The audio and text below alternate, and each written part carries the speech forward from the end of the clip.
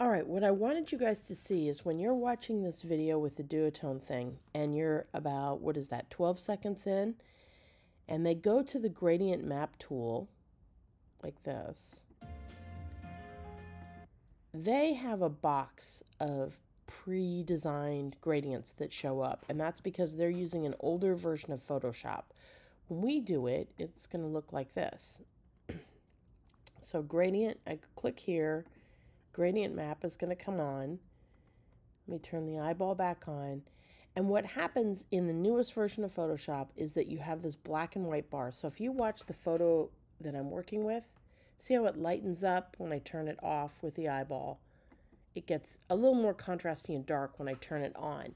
So what it did is it just added an extra layer of black and white over the top. So if I click on that, you get all these little folders in this box called Gradient Editor, and you just decide, like, what colors do I feel like using? Basics is just going to be things that are about darkness and lightness, but there's a whole folder of all kinds of combinations of blues, of purples.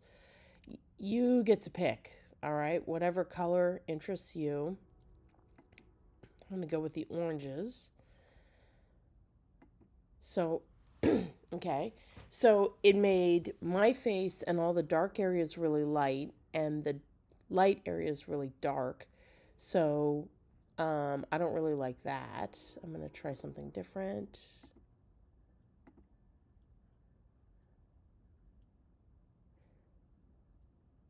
I'll go back to this one. Okay, I still have this flip between the lightness and the darkness areas. So if I go up here, right underneath the sample that I've picked, there's a button that says dither, and there's a button that says reverse. Click reverse. Go OK. Click reverse. Now that's a better match of tones. But here's what's cool. We can click on that color bar again, and I can add things. So, like, let's say I want to add some darker tones. So what I do is I go to this color sample box, and this is similar in the video, and I slide it over. And then right underneath, click. It made another version of this color. Now I go to the color box. Let's say I want to add something in the purples.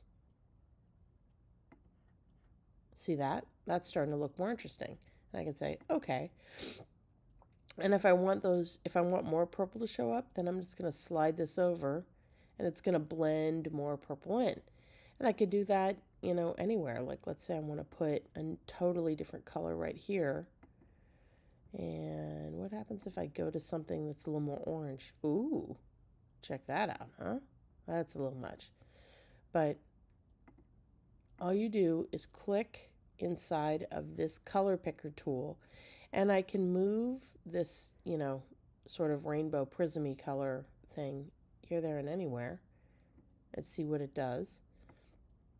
Well, there's things about that I like. It's a little extreme, but if I go over here, it's a little mellow.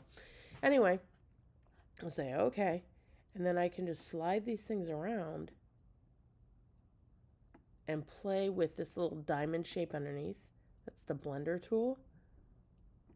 I like what it's doing to my hat. I like what it's doing to my sweatshirt. I like what it's doing to my glasses frames. I don't like what it's doing to my face. So I would continue to experiment with that to see if I could get some a little bit better pattern of color on my face. But that's how the new Photoshop is a little different from what's in the video. But all you do is you just click on this color panel and you just start playing with stuff and experimenting to see what colors it is you like. And that's how it goes.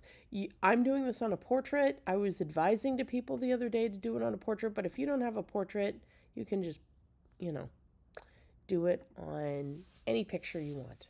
That's it.